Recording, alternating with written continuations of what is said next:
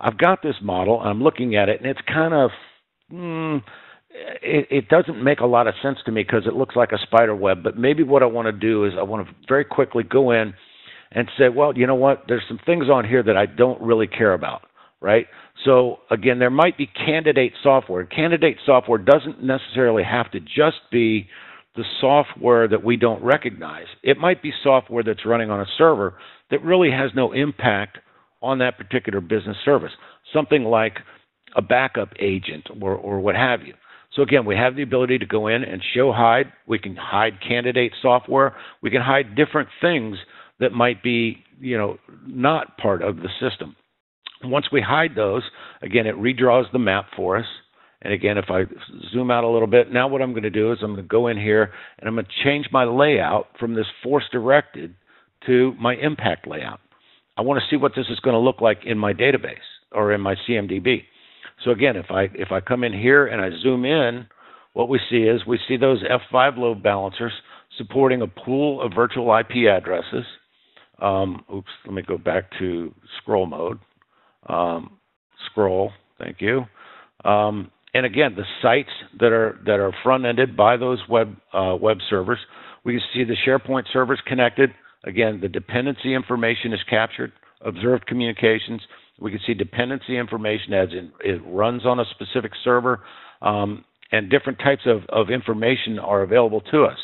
So again, we can see the containment of the database, the server that it's running on, all the way down to the servers themselves. And if I had a stack, or if I had down here somewhere a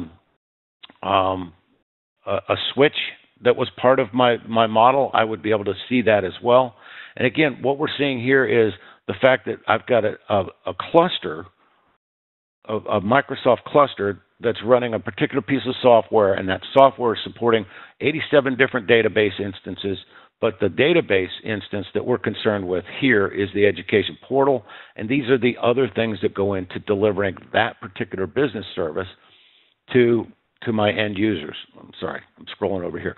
So again, the pools of IP addresses that are supported by those load balancers, the web server front end, all of that's automatically captured. And we've recognized this software because it's part of that library of software that we provide on a monthly basis. We provide updates to those to that software and give you this ability. Now, this is a software-centric view. Suppose I wanted to look at an infrastructure-centric view of the same application. What I can do is I can go in here and I can change my focus from software to the actual infrastructure itself. And what it's going to do is it's now going to pull back the infrastructure associated with that information. Now, you can see that's pretty ugly, right? So let's go back to our force directed, and we'll see what's out there that maybe we don't necessarily need to see as part of this view. So again, I can show and hide things like the file systems, right? Do I really need to understand all of the various file systems on those servers? Maybe, maybe not, depending on what my focus area is. Network devices, I can see those.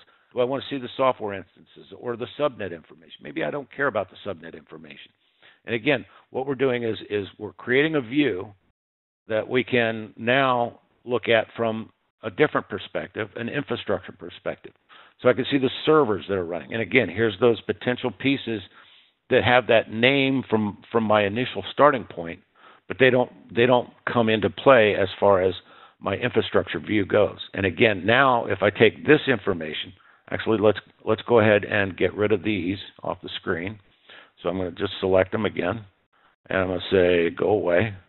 And then by doing that, now if I change my layout again to that impact layout, I've got a view of what the impact is from the switch all the way up to the software instances running on a specific server, so on and so forth. So those are the types of things that we're delivering automatically through this interface, through this product.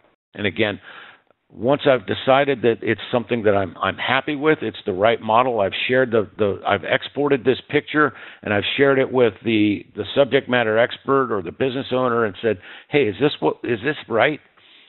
They can say yes or no, and if you need to make changes, again, you can select any one individual item. You can right-click and say, I want to remove this node.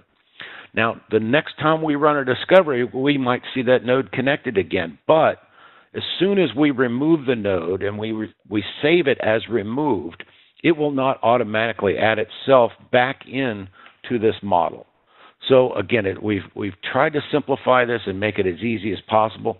And again, once I'm happy with something, I can create an application model. I can give it a name. We call it, I can't type, so I'm going to make it short. And now I've got the beginnings of a portal or of a service model, right? And notice, though, it's not published at this point, right? So I can now choose to go back and publish it. Now, all of a sudden, I got this stuff back in here again. So maybe what I want to do is again, go back into my selection, get rid of it, take it off the screen.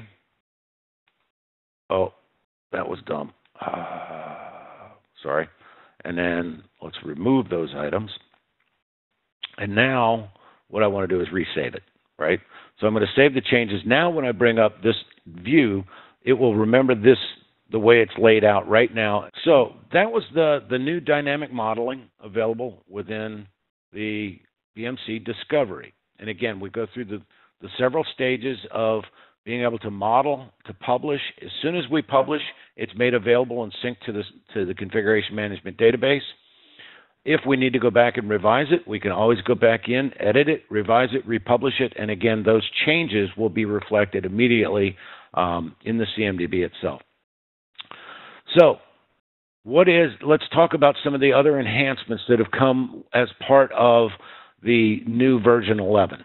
So we currently recognize and interrogate accurately over 3,500 different data center components, whether that's operating systems or whether that's routers and switches and printers and you know, your mainframes, your load balancers, and so on.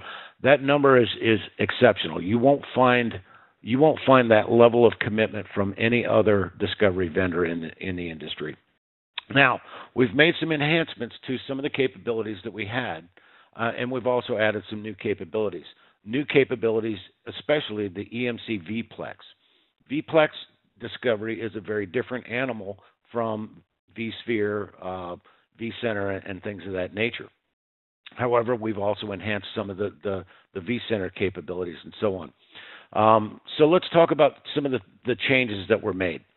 In the version 10 and prior, or 10X and prior releases of ADDM, while it was very good at finding clusters, while it was very good at understanding how a cluster would be represented, it did not properly represent the clustered software that was running on that cluster.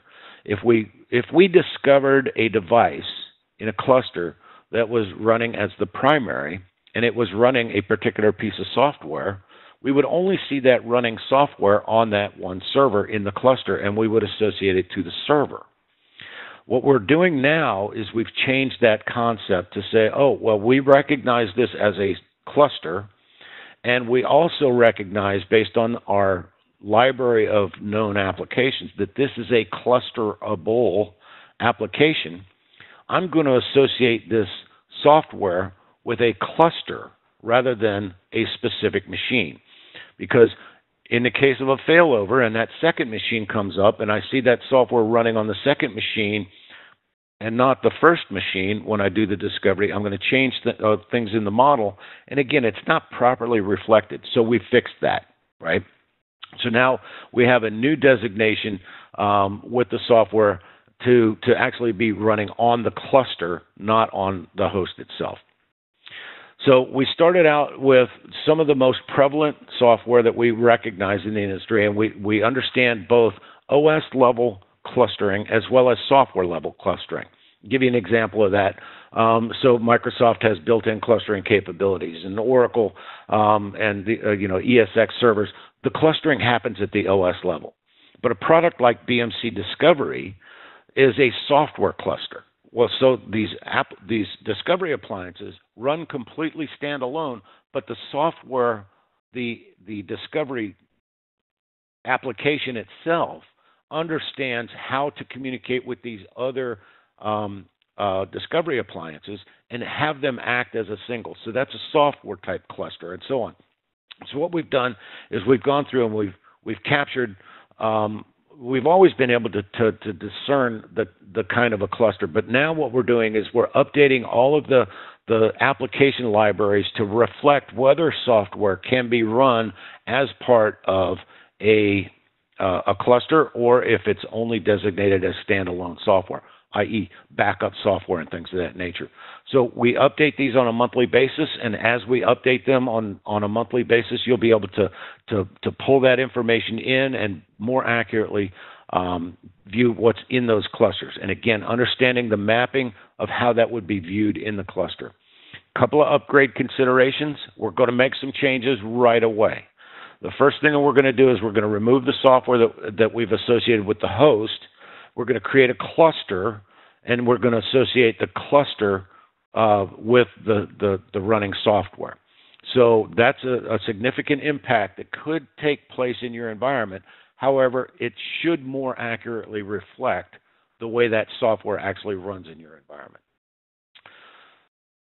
So vCenter discovery, we kind of did things a little differently before, and we've found that we can now discover as much information as we need about a vCenter environment by directly communicating with the vCenter, as opposed to having to go out and individually scan all of the current running guests and then associate those back to the vCenter and understand the vCenter configuration with its clustering and so on, and be able to go out and ask the vCenter, okay, what are you managing, right? Give me a list of what you're managing. Now, tell me about those devices and give me the details about those guests that are running on your environment. Also, in previous releases, it did not matter how many vCenters were defined within your environment, vCenter consoles and so on. Each one had to have its own set of credentials. Even if it was the same credential running on multiple different machines, we have fixed that. So now you only need one vCenter credential for each individual instance of a credential in your vCenter environment. As I said, one of the new capabilities is now VPLEX discovery. And VPLEX allows us to capture the EMC storage running under a VPLEX controller, and the way that was designed to work is through a RESTful API. In previous releases of ADDM, we did not have that RESTful API, so it was not possible for us to capture the storage information behind a VPLEX VPLEX controller. So now we're using a combination of SSH to get some of the basic Linux information, and we're using the RESTful APIs to get the configuration of the VPLEX console itself and understand now a very clear picture of everything behind there. So again, additional storage that we've added. So again, we might be the only company in the industry that can relate storage to the business service model that's associated with those models that we create and synchronize into the CMDB. Why is that important? Well, if you don't have the full picture of what SAN devices are supporting, what database servers, so you know what potential impact a SAN outage could have, you might be up a creek. Anyway, so we continuously add new SAN devices as part of those monthly updates. We continuously enhance our capabilities to understand what we're discovering there, and we've added automatic mapping of NetApp LUNs in this environment. So again, we're continuously updating the application. Previously, we relied on queries, on standard queries run against an inventory process to pull back inventory information. But if you've ever queried a VMware server to capture a guest operating system on a VMware environment, you might see something that's not entirely accurate when it comes back with the processor information. So what we've done is we've changed the concept of how we capture CPU information so we can more accurately count threads, we can more accurately count cores, we can more accurately provide the actual type of processor, whether it's physical or not physical, as part of that. So we're now doing that through a pattern, much the same way as we would interrogate software or something of that nature.